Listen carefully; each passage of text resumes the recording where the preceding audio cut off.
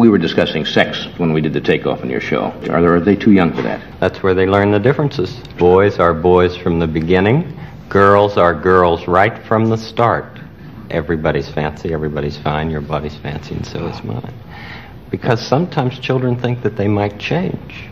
They might have to change after a while. And, you know, we laugh about that now.